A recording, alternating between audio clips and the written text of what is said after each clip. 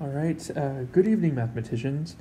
In this video, I'm going to walk you through your Unit 2 test review, Unit 2 in Math 8, that is. So looking for Pythagoras, I'm going to go through pages 102 and 103, which is your study guide. All right, so I guess let's just go ahead and dive right in. So question number 1 says, draw line segments to connect K, L, and M to form a closed figure. So first of all, we should follow the directions, right, and connect the dots so that we create some sort of closed figure here. And it looks like I have myself a nice parallelogram. All right, now it says, for question A, it says to find the length of segment KL, and that is this segment right here. Now we have two ways of doing this. One, you draw a square and then find the area of the square, then take the square root, which is a perfectly good strategy. But another strategy that we just talked about was the Pythagorean theorem. So we could also create a right triangle where KL is the hypotenuse, right? So this is the hypotenuse of a right triangle. Now you'll notice that that drawing the right triangle is a little faster than doing the square. So I think for A I'm going to do the right triangle, and then for B I'm going to go ahead and do the square. I'm going to try to do the square if I can. Yeah, no, I should be able to. Okay, awesome. All right, so here we go. Let's work in purple here. So creating my right triangle, it looks like that leg is 2 units, and this leg is 1, 2, 3, 4 units. Okay, so here's A, here's B, and then of course my hypotenuse is C. So I'm doing my work for A here. So I need 2 squared plus 4 squared is equal to C squared. And then we're going to simplify a little bit. 4 plus 16 is 20, and 20 is equal to C squared. And in order to find the length of the hypotenuse, we are going to take the square root. So C is equal to the square root of 20. And when you arrive at your answer, the last thing you need to ask yourself is, can I simplify? Well, can I simplify this? Let's take a look. I can split this into the square root of 4 times 5. I know the square root of 4, and then I can split this into the square root of 4 times the square root of 5, and therefore I get 2 rad 5 as my final answer. So the length of segment KL is 2 times the square root of 5 units. All right. I'm going to work in blue for, I'm going to work in pink for this segment LM. So drawing my line here. Now, some of you guys are still struggling with the slope and using it to create the square. So here I'm going to use the square method for the segment LM. Of course, the right triangle method will also work here as well, but I think it's important that I kind of review both in case you guys would like to use it. Okay, so when we were creating our squares, what was important was we found the slope of the line, right? We needed to find the slope of this line, the line that we're looking at for this segment. And really the best strategy that I can tell you guys is imagine that this is on a graph, right? And you read graphs from left to right. So I'm just going to read this from left to right. Okay, so in order to travel from point L to point M, it looks like I'm going to have to go, there's 1, there's 2, so I'm going to go down 2, and then over 1, right? And so we're talking about the vertical change over the horizontal change. So my vertical change is -2, my horizontal change is 1. So it looks like my slope for this line is -2 over 1, or it simplifies to -2. Okay, now in order to create a square, right, we know that the corners of squares are all 90 degrees. So in order to create a line that is perpendicular, to align with this slope of -2, we need to create a line with a slope that is the opposite reciprocal to -2 over 1. So reciprocals, right, you guys remember, you just flip the fraction around. Okay, and notice how this one here I'm circling is negative, and my other slope is positive. This must be true as well. That's why I call them opposite reciprocals. One value is negative, one slope is negative, and the other is positive. So I'm going to use this slope here to help me draw my square. So let's keep working in pink. So from point M, so I'm starting here, I'm going to go up 1 and over 2. And there's a corner of my square. I'm going to do the same thing from point L. I'm going to go up 1 and over 2. I'm creating the corners of my square, and then I just connect my corners like so. And there we go. Okay, now once you've created your square, what you need to do is you need to find the area of the square, because we've been talking about the relationship between the area of a square to its side length, right? That's how we've been finding the sides that we want to find the lengths of. So the way we do this, I'll do this in black here, we split the square into a bunch of different shapes we know how to find the area of. It looks like this. So I know this has an area of 1. This is a 2 by 1 triangle, so 2 times 1 is 2, and then divide that by 2, so that's also 1, which means these are also 1. So it looks like the total area of the pink square, 1, 2, 3, 4, 5, is 5 square units. Now to find the side length of the pink square, all you got to do is take the square root. So the side length LM, right, is going to be the square root of 5 units long. There we go. Okay. My cat's doing something weird. So, square root of 5 units. Awesome. All right. Now, we should be able to take this. We should be able to take this information and apply it in a different way. So specifically looking at the perimeter and area of a figure, right? You guys know how to find the lengths of lines. You know how to find the areas of irregular figures. So now we're applying both of those skills in one problem. So my advice here is, start off easy. I know that this is 1, 2, 3, 4, 5 units. I know this one here is 1, 2, 3 units. There we go. The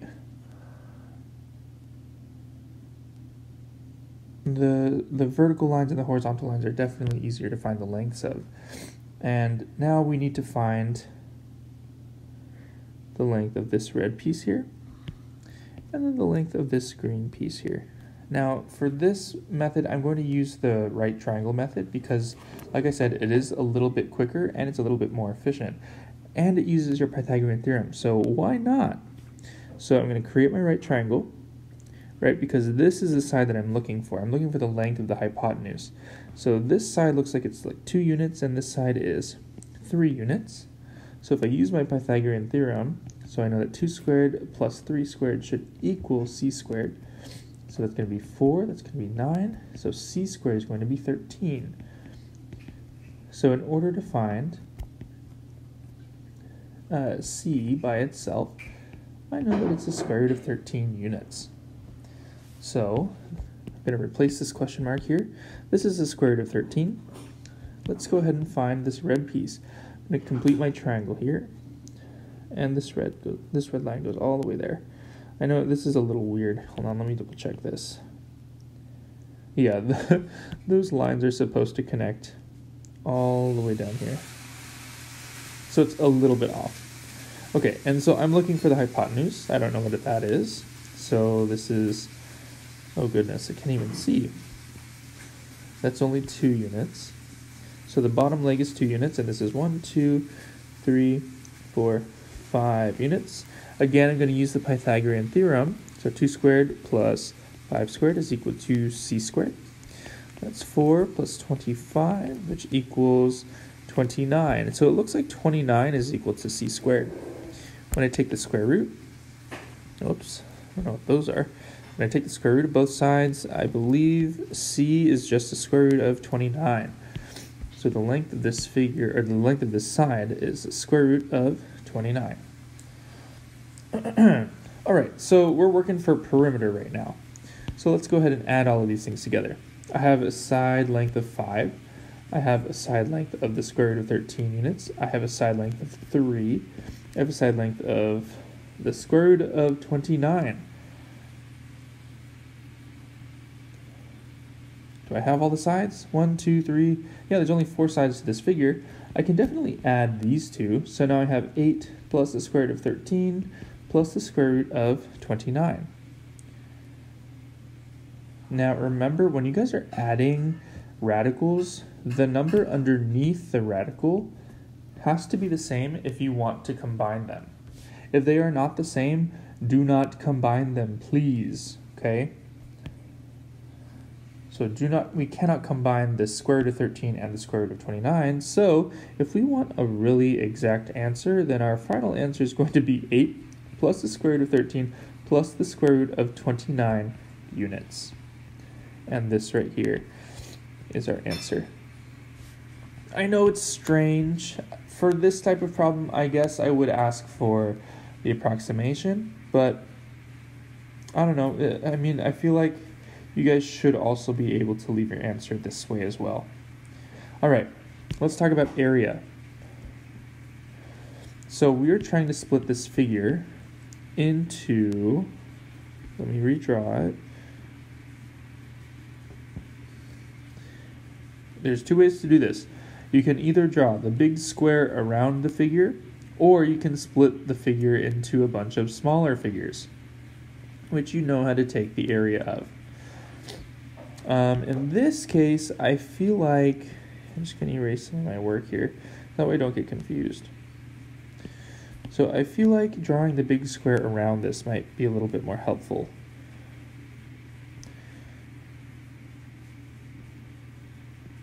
So just like that. Okay, and then really all I need to do is make a split there. And then I should be good. 1, 2, 3 by 1, 2, 3. So this is 9. 1, 2 by 1, 2, 3. That's 6. Divided by 2 is 3. 2 times 1, 2, 3, 4, 5 is 10. 10 divided by 2 is 5. The area of the entire square, 1, 2, 3, 4, 5, is 25. And we're going to subtract whatever 9 plus 5 plus 3 is. 9 plus 8 is 17. So we're going to subtract 25 minus 17. So the area is 8 square units. So right here. And there we go. Okay. All right, on to the next question here. So on the dot grid, draw and label a line segment with the lengths square root of 5 and the square root of 9. So here, we kind of have to work backwards here. So I'm going to do my work for question A here. I'm going to draw lines, that way you guys don't get confused. Now, C, my hypotenuse, right, is going to be the square root of 5 units. Now when I square C, right, when I do the square root of 5 times the square root of 5, I get the square root of 25, which is the same thing as 5. So I need 2 values, a squared plus b squared, to equal 5. Now remember the trick here. It's going to make your life so much easier if you can remember what perfect squares will add up to 5. If you think about it, 1 plus 4 equals 5. And these are definitely both, this 1 and this 4 are definitely both perfect squares. I can rewrite it like this. 1 squared plus 2 squared is equal to 5. Now, this value is A, this value is B. So you know that your short side, or your short leg, is going to be 1 unit long, and your medium side is going to be 2 units long. So I'm going to, let me change colors here. So you're going to plot your point, and you're going to go 1 unit across, and then you're going to go 2 units up. So this segment right here, which I'm connecting with a red line, this right here is a segment that is the square root of 5 units long. All right. Question B, here we go. The square root of 9 units. Hey, what's the square root of 9? 3. Hey, draw a line segment that's 3 units long. 1, 2, 3. You are done. All right, let's keep going. Which is greater, the square root of 5 plus the square root of 5, or the square root of 25? Well, if I think about this, I know that the square root of 5 plus the square root of 5 is 2 times the square root of 5. I know that the square root of 25 is 5. You need to think about, well, where is the square root of 5? Well, I know that the square root of 5, I'm going to do some work up here. I know the square root of 5 is in between the square root of 4 and the square root of 9, which is in, so that must mean, that must mean that the square root of 5 is in between 2 or 3.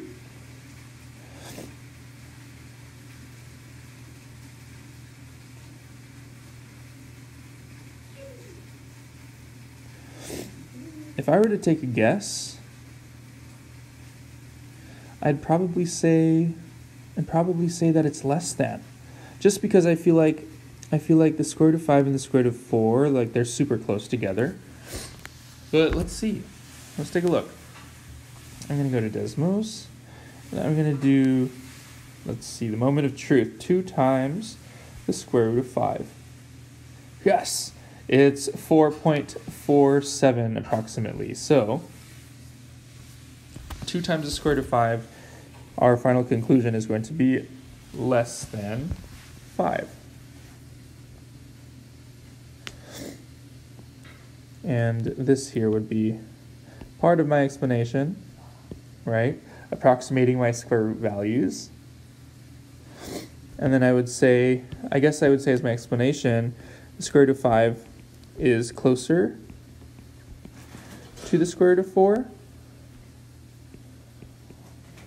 It's closer to square root of 4.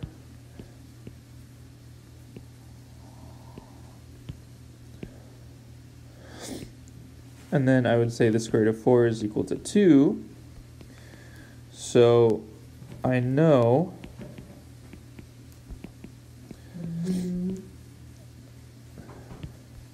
that 2 times the square root of 5 is closer to 4.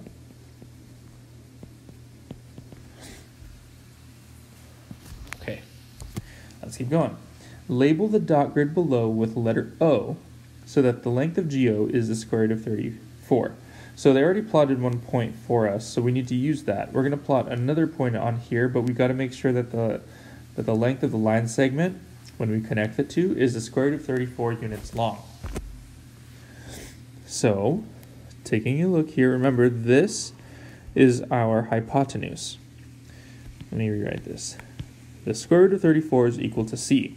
When we square c, right, we square the square root of 34, which turns into the square root of 34 times the square root of 34, which just gives us 34. I need 2 numbers to add up to 34, preferably perfect squares.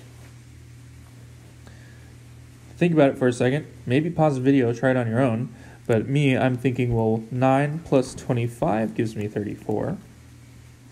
And I can rewrite 9 as 3 squared. And I can rewrite 25 as 5 squared. And that gives me 34. And this 3 becomes our A, the 5 becomes our B. So I'm gonna go over 3. So 1, 2, 3. So there's 3. This is my side A. Then I'm gonna go up 5. 1, 2, 3, 4, 5. Here's my 5. So this is side B. And then I draw my point here. Don't forget to label it. This is O. And this right here is the square root of 34 units long. Okay, let's keep going. Find the missing sides. So, using my Pythagorean theorem, a squared plus b squared is equal to c squared.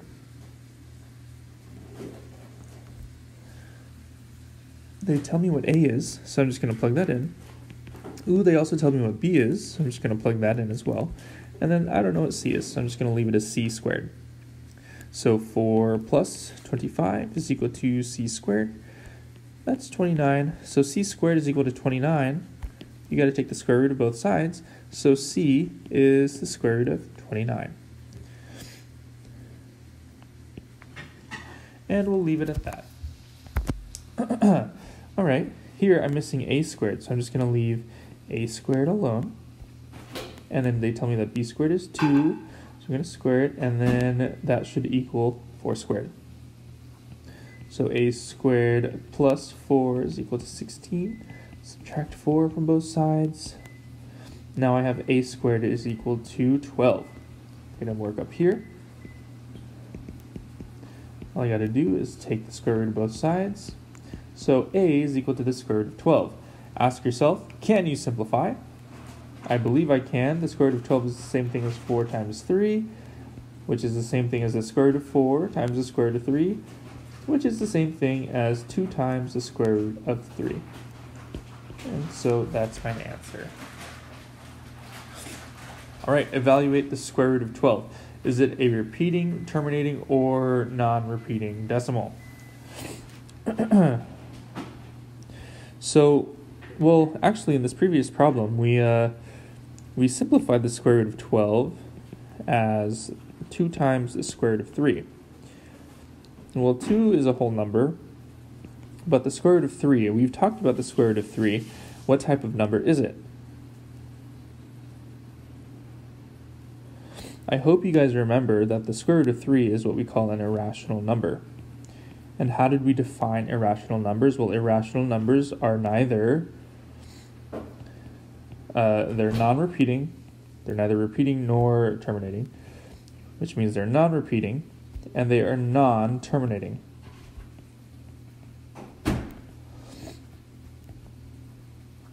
Because these two things are true about the square root of 3, if you multiply it by 2, these two things are not going to change.